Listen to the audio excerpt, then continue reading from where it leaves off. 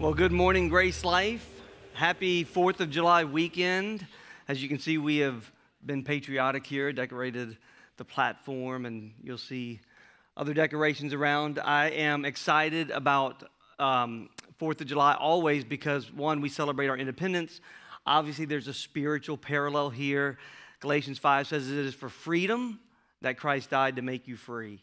And that's a beautiful reality. It's within the heart of every human being because we were designed for freedom.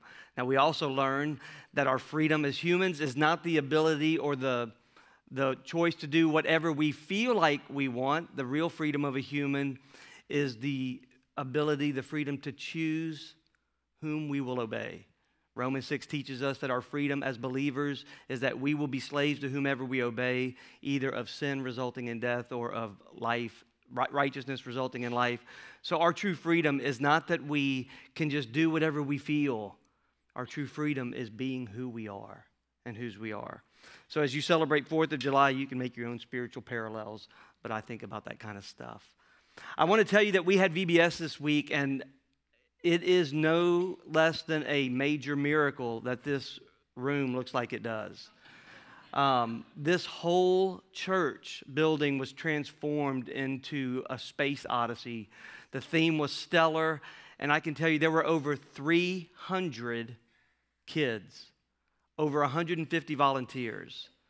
And the kids ministry and the youth ministry did an amazing job sharing Jesus with so many young kids. It was just amazing to be a part of it, amazing to watch it.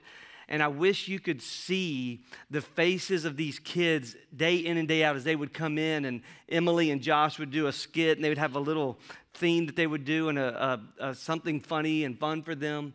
And just the looks on these kids' faces as each day they came in for VBS to see just how much Jesus light can be shined. And I want to thank you for helping, all the volunteers that participated. But I'm telling you, like at 8 o'clock Thursday evening, to see this place the way it was and to see it today like it is proof that there's a God. We have been in our series, One in Christ. Last week we saw the theme of chapter 2 was this verse. A powerful verse. For he himself, Jesus, he is our peace. That peace is a person. And I know as human beings, we would like peace to be a feeling, but actually peace is not the presence of a certain feeling or the absence of certain feelings. It's not the presence of certain circumstances or the absence of those circumstances. Peace isn't even the absence of conflict. Peace is the presence of Christ in us. He is our peace. And Isaiah told us he is the Prince of Peace. And then we saw that not only is the separation between God and man redeemed by Jesus, but the separation of man to man is also redeemed only by the cross of Jesus Christ. That all of the sin of separation and hatred and bigotry and faction and division, because it is the result of sin, it can only be redeemed by a Savior. It cannot be redeemed by a political party or by a new leadership. It can only be redeemed by Jesus, who is our Redeemer. And chapter 2 ended with this beautiful conclusion of Christ being our peace. And now ours has a specific context in chapter 2, talking about the peace specifically between Jew and Gentile, between Israel and the Gentiles. And it ended with this verse, to pick it up in context as we move into chapter 3. So then you are no longer strangers, talking to the Gentiles, this church in Ephesus. You are no longer strangers and aliens, but you are fellow citizens with the saints and are of God's household, having been built on the foundation of the apostles and the prophets, Christ Jesus himself being the cornerstone, in whom the whole building being fitted together is growing with a holy temple in the Lord, in whom you also are being built together into the dwelling of God in the Spirit. I mean, I just want you to imagine what it ends with. This is the conclusion. This is the wrap-up of chapter 2, where Paul is telling and convincing these Ephesians and some Jews that in Christ, these two warring factions, worse than the Hatfields and McCoys. Did I date myself? Worse than an Alabama fan and an LSU fan. These two warring groups are made one in Jesus Christ. And that they're being built together as a dwelling place for the Lord himself. Which proves to us what we've known, the building that we are in today is really not the church. It's a local church building. But I'm telling you, if you'd have seen what I saw last week, this was anything but a sacred place in a sense. It's a place where the church comes to. Church, ecclesia, it means called out ones. It's where the people who are called out from the world into Christ come together and worship together or do VBS together. This is just a facility that facilitates where the church worships. You are the church. And this is an amazing reality that we should never take for granted. We are the dwelling place of God. And now, Jew and Gentile alike, by faith in Christ, have the same inheritance. That's radical. And maybe not in 2023 as we look back, but for them in that day, this was radical. This was crazy talk. These Gentiles can't even imagine being on the same level, spiritual playing field as the Jews, and the Jews didn't want them there.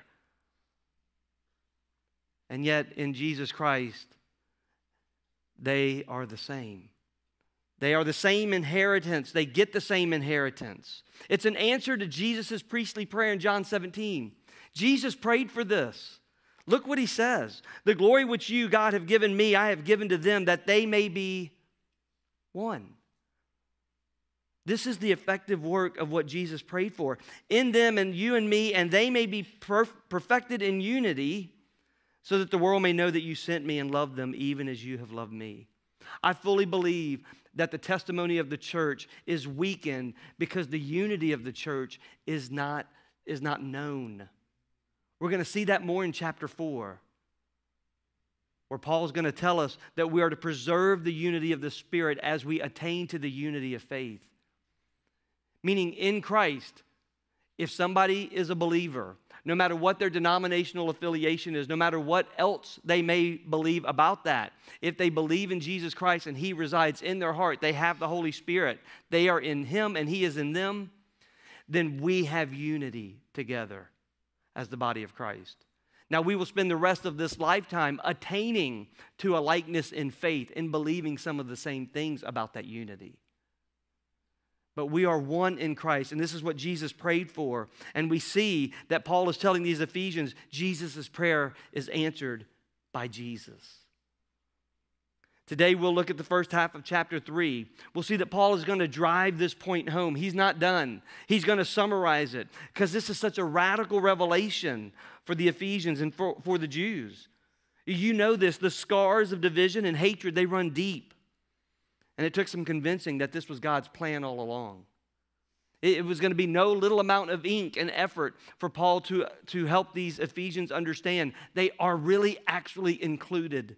They have a seat at the table. That God is bigger than the isms of what Israel thought. God is bigger than what man's traditions say. God, through Jesus Christ, shows that he is the only way for there to be peace with God and for there to be peace with one another. And it's all through Jesus. The Jews thought that this separation from Gentiles was so necessary, so absolute, so right, so justifiable, that any thought of including them into their spiritual journey was sort of blasphemy. They didn't like it. It was a struggle. And rightfully so. This had been a mystery. We're going to see that. But now in Christ, this mystery has been revealed. And Paul is going to tell us what that mystery is. So let's look at the whole section. We'll read it together. It's Ephesians chapter 3, verses 1 through 13. I'm going to read the whole section, then we'll come back and look at it in detail. For this reason, I, Paul, the prisoner of Christ Jesus, for the sake of you Gentiles, if indeed you have heard of the administration of God's grace, which was given to me for you, that by revelation there was made known to me the mystery, as I wrote before briefly. By referring to this, when you read, you can understand my insight into the mystery of Christ, which in other generations was not made known to mankind, as it has now been revealed to the holy apostles and prophets in the Spirit. To be specific, that the Gentiles are fellow heirs and fellow members of the body and fellow partakers of the promise in Christ Jesus through the gospel, of which I was made a minister according to the gift of God's grace, which was given to me according to the working of his power. To me, the very least of all saints, this grace was given to preach to the Gentiles the unfathomable riches of Christ and to enlighten all people as to what the plan of the mystery is, which for the ages has been hidden in God who created all things, so that the multifaceted wisdom of God might now be made known through the church to the rulers and to the authorities in the heavenly places. This was in accordance with the eternal purpose which he carried out in Christ Jesus our Lord, in whom we have boldness and confident access through faith in him. Therefore, I ask you not to become discouraged about my tribulations in your behalf, since they are your glory. Father, this morning as we look at this section of your word to us, I pray that you would drive home this super important reality, that in Christ Jesus and only in Christ Jesus are we one. One with you in spirit and one with our fellow man who believe in that same spirit. Father, it is this testimony of your people, those indwelt by you, those called out ones, that the lost world who have yet to come to you, who may not know of you, Father, that they may see in your people, the church, this unity found only in Christ, and Father, be drawn to that same unity. We ask this, Father, in Jesus' name. Amen and amen. I want you to notice first that Paul says he's a prisoner of Jesus Christ. Therefore, Paul's really for this reason is the start of a prayer that he's going to actually get to next week. He got to it in the letter, but we're going to get to it next week. For this reason, he's going to talk about a prayer. But he almost gets sidetracked here to reaffirm how important this is. But I want you to notice that he's saying that he's a prisoner of Christ. He was accused by the Jews, but he's a prisoner of Christ. He was arrested by Rome. And he's going to spend 5 years in prison, 2 in Caesarea, and then the rest in Rome. And yet his mindset is not that he's a prisoner of the Jews or that he's a prisoner of Rome. He says, I'm a prisoner of Christ. And it reveals to us such important truth. There is power, there is freedom in our perspective. That there is something to be said for how we view our situation. You remember in chapter 1, it says that we might see with the eyes of our heart. That these physical eyes that can see physical things can get duped by the physical things that they see. But when we see bigger picture, when we see with the eyes of our heart this internal desire that is consistent with God's, we can see the reality of an eternal perspective. Something bigger is going on. By sight, Paul would have had every right to see himself as a victim. To see himself as wrongly accused, he was. To see himself as persecuted only. To see himself as afflicted. To see himself of no good use anymore now that he's under arrest. This missionary now locked up. But he realizes the truth that his freedom is not in his circumstances. His freedom is in Christ. And he sees a bigger picture. His situation isn't changing. He's going to end up dying in that Roman prison. But his perspective is that God is up to something. James 1 tells us that consider it all joy when you face various trials. It doesn't say that various trials bring joy. It doesn't say that various trials feel good. It says that your perspective, your mindset in various trials is to be joy. And the only way to do that is to know that there's something bigger than what's happening. There's a who behind this. Not causing the suffering, but using it for a purpose. And Paul understood this. He changed his mind about his situation. He looked through the lens of the eyes of his heart and to see with eyes of faith what God was up to.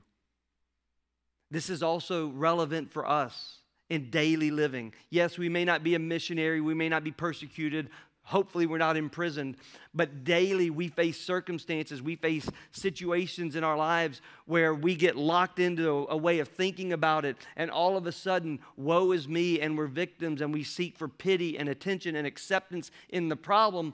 And listen, there's nothing wrong with having feelings consoled at times. If somebody is hurting, if somebody is in that mind, hug them. There's nothing wrong with those feelings. But if we get locked into those feelings, determining what our perspective is supposed to be, all of a sudden we are not walking by faith, we are walking by feel. And we're all prone to do this at times. Chuck Swindoll says life is about 10% what happens to you and 90% how you respond to it. Think about that. Many of us have been through things in life where it doesn't feel like 10%, it feels like 150%. It's overwhelming. It can feel debilitating. But what if what God is saying is true? What if fighting through how we feel about something, what if what God is saying is actually true? But that our perspective can be such as Paul's, that even though the situation would say we are prisoners, actually, this is all for God's sake. That these are not obstacles in his mind, these are opportunities. Paul is in a prison, but his perspective is infused with God's purpose in that prison, not his situation. Paul actually believed what he was inspired to write in Romans 8 when it says, "For God causes all things to work together for good." Don't stop there. It doesn't say God causes all things. God does not cause all things. There are things in this world that are not caused or desired by God. But God can take even those things and weave them together in his divine plan and use them for good in the believer's life. It was not right that Paul was wrongly accused. It was not right that he was wrongly imprisoned. It was not right that he was persecuted. That was all wrong. But God used the wrong in Paul's life in a bigger picture so that Paul had a different perspective. And you know what it did? I mean, look what he testifies in Philippians 2. Did I skip it? No, I just didn't put it. So I'll tell you what he says. He says, because of his imprisonment, that even the Roman guards are getting to hear about Jesus, and many of them are coming to faith. I mean, what a powerful idea that Paul is not being a victim while he's being victimized. He's actually being victorious in Christ, and he's sharing his faith while locked up, and those who were his enemies are hearing of his God and coming to faith in that God. Nothing, not even jail, could stop what God was doing in Paul's life. And we know Paul had a unique call. And I want to be careful here. But you know this passage, 2 Corinthians chapter 4. Look how Paul describes his journey. He says, we are afflicted in every way. This is Paul the believer. This is Paul the missionary. This is the apostle. And look what it says. We are afflicted in every way, but not crushed. Perplexed, but not despairing. Persecuted, but not forsaken. This is all a mindset. The first part is what's happening. The part after the but is what he believes about it. Remember, to live life after the but is freedom. But God. He says, but we're not forsaken. We're struck down, but we're not destroyed. So let me read it again. We are afflicted in every way. But we're not crushed. We're perplexed, but we're not despairing. We're persecuted, but not forsaken. We're struck down, but not destroyed. In my life, I'm not a missionary. I've not been on a journey like this, but this sounds like parenting. This sounds a lot like what I go through in parenting sometimes. Afflicted in every way, but not crushed. Do you see it's a perspective? He goes on to say, we're always carrying about in the body of the dying of Jesus so that the life of Jesus may be manifested in our body. For we who live are constantly being delivered over to death for Jesus' sake, so that the life of Jesus also may be manifested in our mortal flesh. So death, Paul says, death works in us so that life may work in you. Now, I want to be careful here that we don't superimpose our calling into Paul's calling. This was Paul's unique calling as a missionary. This is Paul's description of what he faced in those journeys. This is not necessarily everybody's calling. I really want to focus on the last part of this, verse 12. So death, Paul says, works in us. He's talking about the apostles, those who were sent out to preach the message against great hostility. He says, death works in us. We're facing death every day. I carry about in my body the dying of the Lord Jesus. I'm facing the reality of death every day as I'm sent out. This isn't Paul being morbid. This is Paul telling his story. But look what he says. Look at his perspective. So death works in us. I'm facing death, but it's for your benefit so that life may work in you. Do you see what he's saying?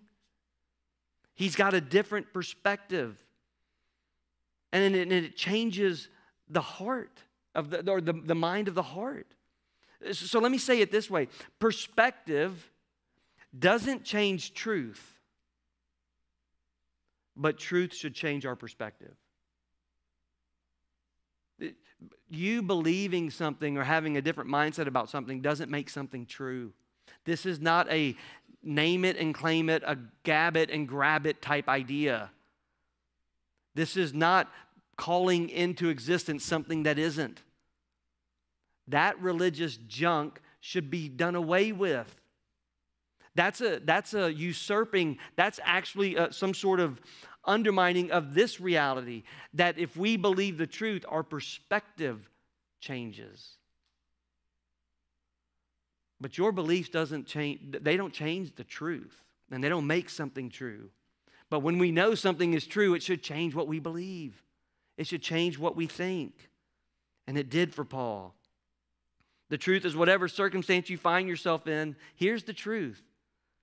That this may not change your circumstance, but it'll certainly help you through it. Here's the truth. Whatever circumstance you find yourself in, you're not alone. You're not alone because the presence of Christ is in you. You're also not alone because you're probably not the only one that ever faced this circumstance. You're not abandoned.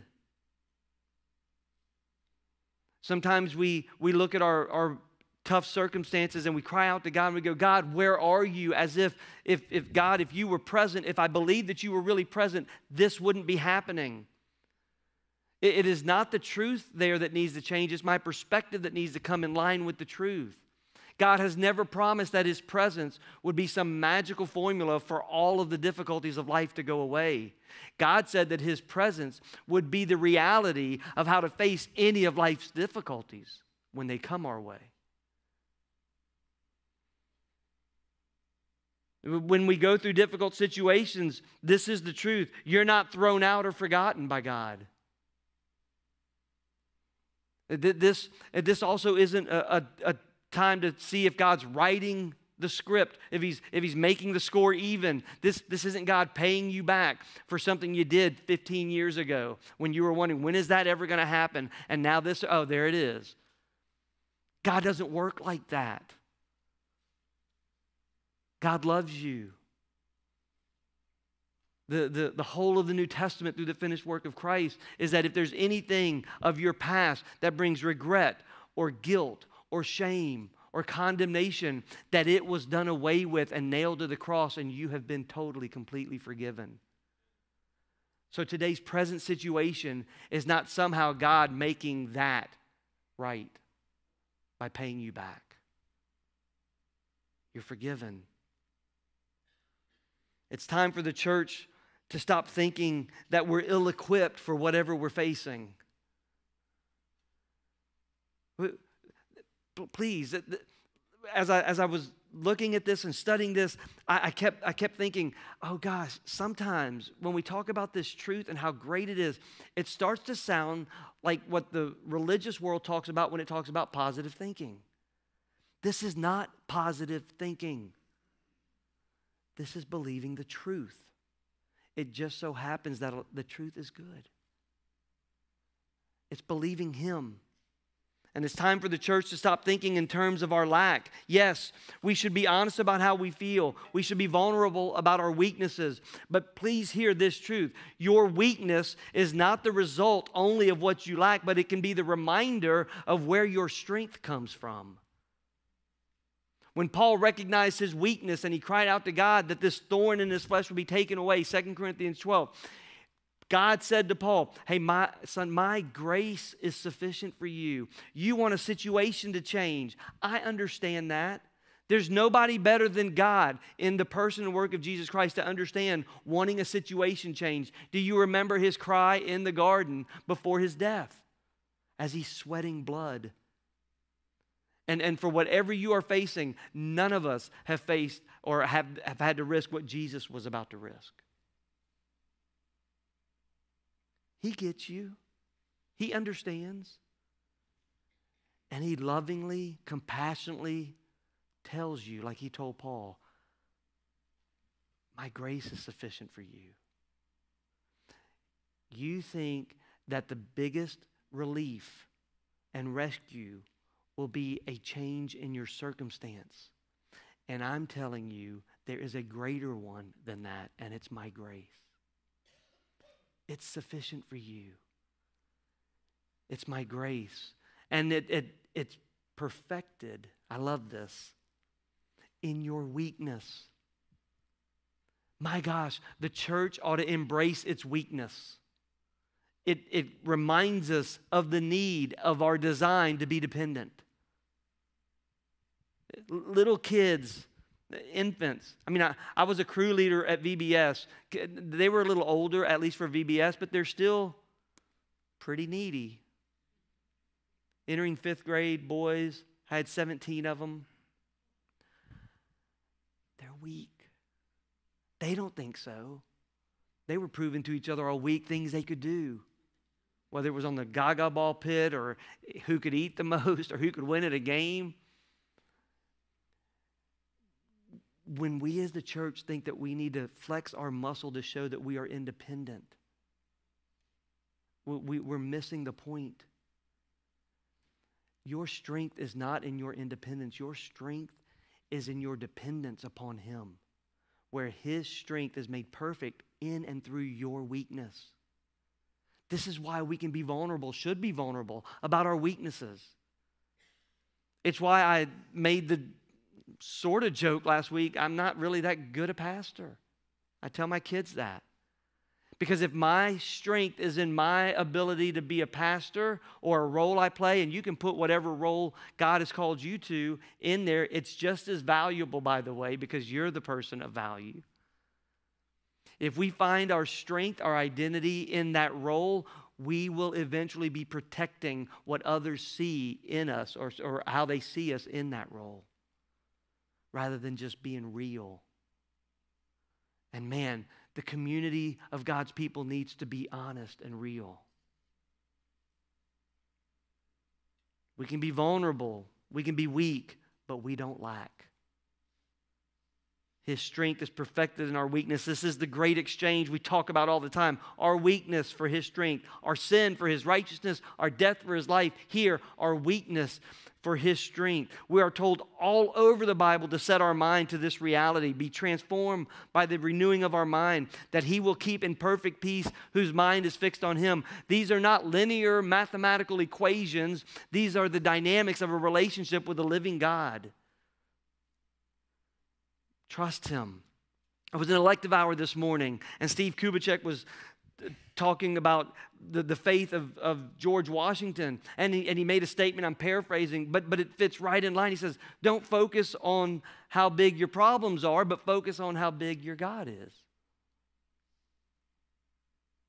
Perspective.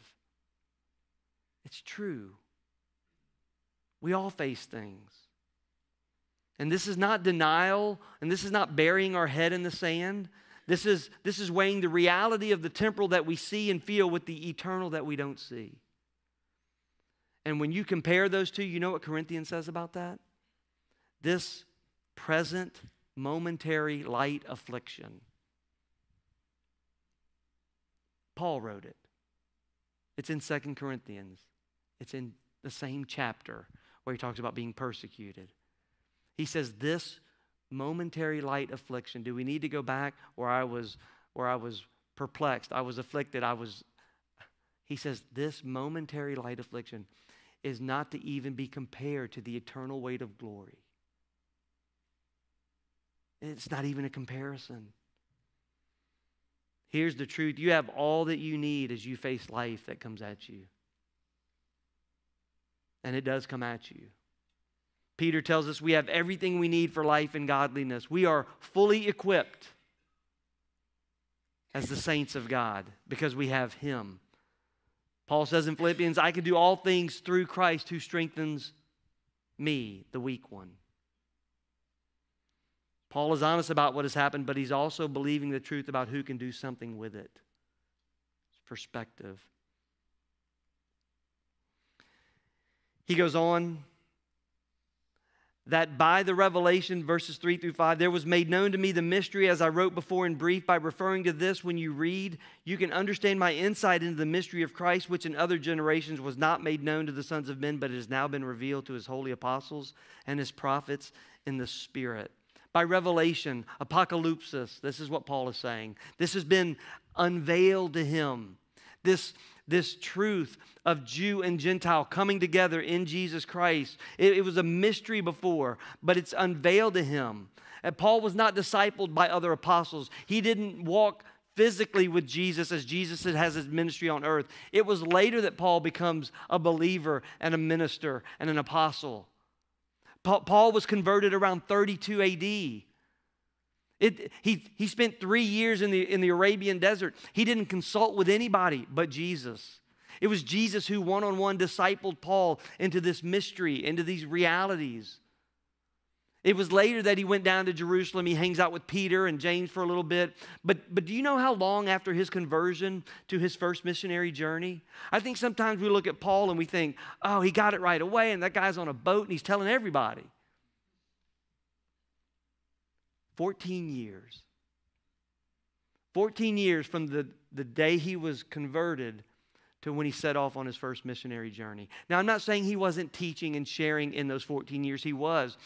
But it was 14 years before God called him to go out like that. Maybe we could be patient with ourselves. Maybe it's okay to not catch it all right away and still be learning and growing. I mean, I think it's proof that Paul had some unlearning to do. Have you ever noticed that when you learn the truth, you've got some unlearning of the lies to do? I mean, I used to believe I was a sinner, saved by grace.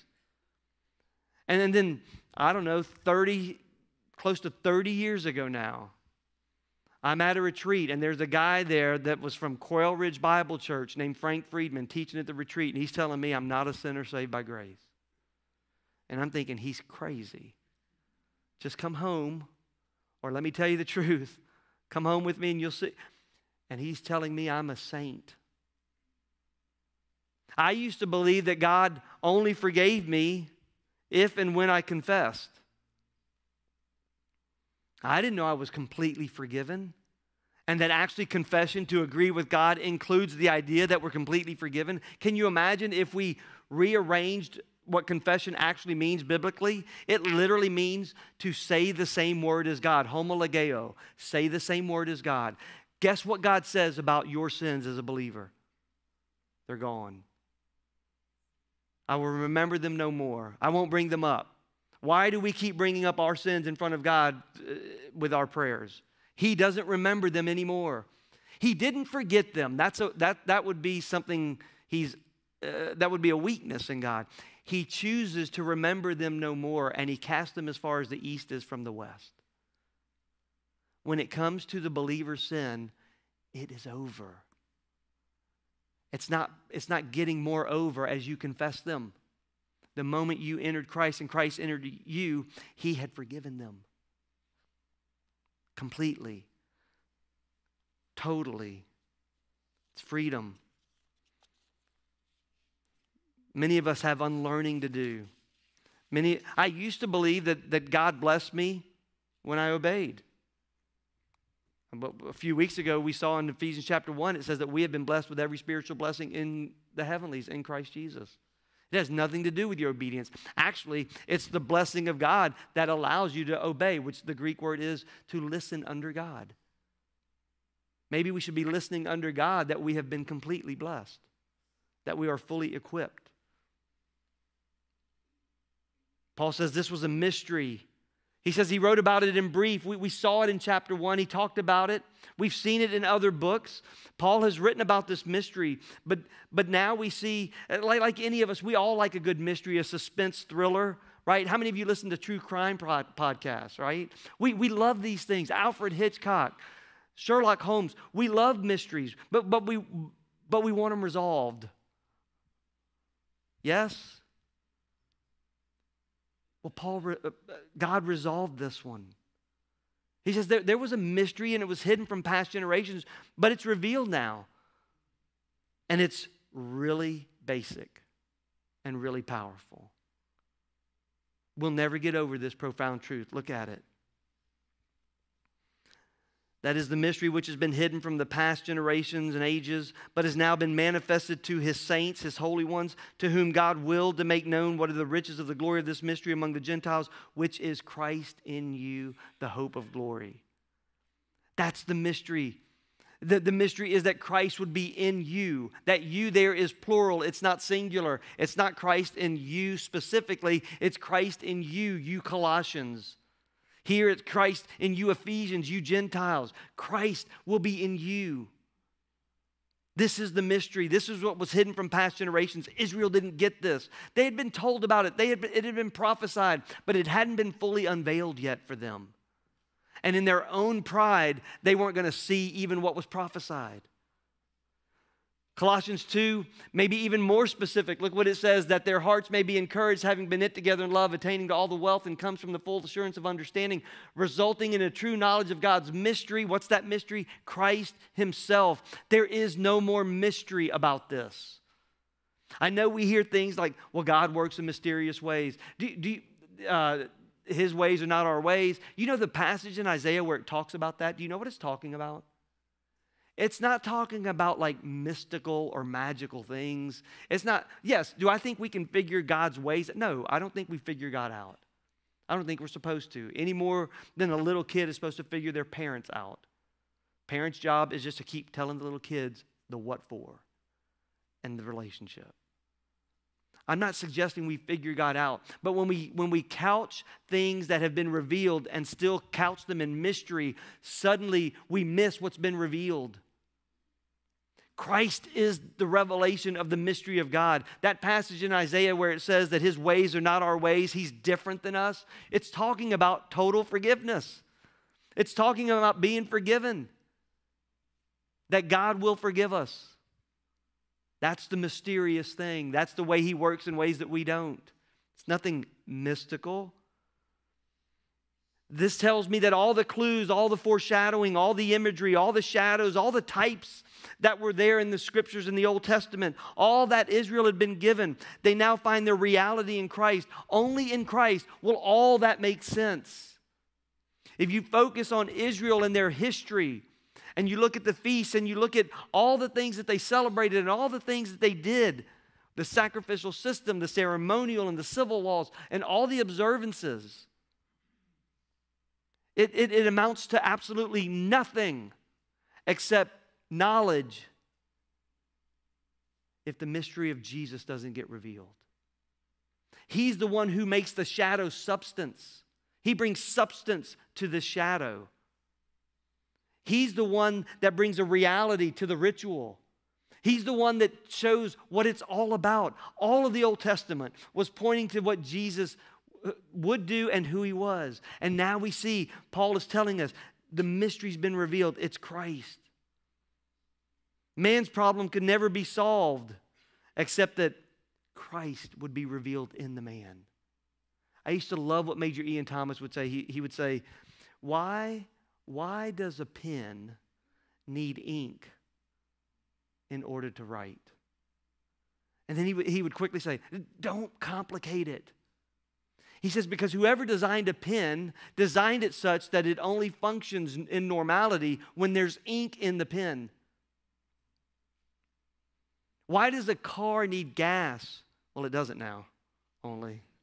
Why does a car need fuel, whether it be gas or electricity, to run? Because whoever designed the car designed it in such a way that it needs that in order to function. Why do we need God? Don't complicate it. Because God, our designer, designed us in such a way that apart from Him, we are completely dysfunctional. We're complete. Look at humanity as a whole. Look at what you see out there. This is the dysfunction that is the result of taking God out of the man or out of the woman. So what's the great mystery? What is God's eternal purpose? Is to restore man to his original design and function by placing God back into the person. So what's the mystery that was hidden from past generations but now has been revealed? It's Christ in you. Hey, Jew, it's not about going to the temple and sacrificing and getting covered with God and being okay for a season with God. It's about having God placed into you, dwelling within you, one in spirit. Hey, Gentile, it's not about following what Israel couldn't follow. It's about having Christ placed into you. This is what restores us to function. It's simple. We are obviously not going to get through the whole passage today. So I'll close by just sharing with you, when we think about God's eternal purpose to glorify Himself, and in the creation of mankind, He did this not because He was needy, not because He was lonely. I hear like, why did God create us? Oh, He was needy, or He was... God doesn't need you. He doesn't need you to serve Him. If God had kids for those kids to serve Him, He's still needing service. I mean, I didn't have kids for them to serve me. And they are fulfilling their calling. God doesn't need you like that. He's not codependent. His heart was that He, being love. By the way, He wasn't lonely. No, God has always been in relationship. He is a three-part whole. There's always been this unity and this love expressed through the Trinity, through the Father, Son, and the Holy Spirit. He didn't create us because they were lonely. It's because it's who He is in love. That this love would be shared and expressed beyond Himself. And the impact of sin that separated man from God, there's only one way to be restored back to function.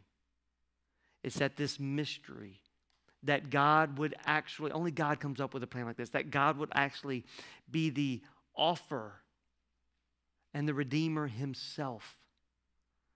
And that he would then come to live and dwell within us, not just among us. That's why this building is not a place where you come and meet with God.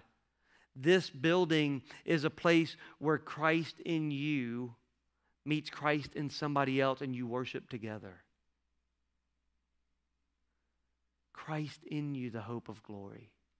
Which means it's singular, by the way, and it's a definite article from Colossians.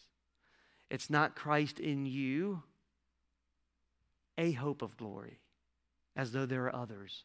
It's Christ in you, the hope of glory. Next week we'll finish up and we'll see how Paul is going to go on to say the specific issue here is that the Jew and the Gentile become one. I want to encourage us as the body of Christ, even especially maybe because of our belief in terms of the new covenant, that we would never separate, that we would never point a finger at those who don't believe that way. Part of the joy of our journey is to help others attain to the unity of faith, but we should be doing that by preserving the unity we already have in the Spirit. Christ in you, the hope of glory. Father, we thank you for the truth that sets us free. Father, I thank you that it's only through the finished work of Jesus that any of this is possible.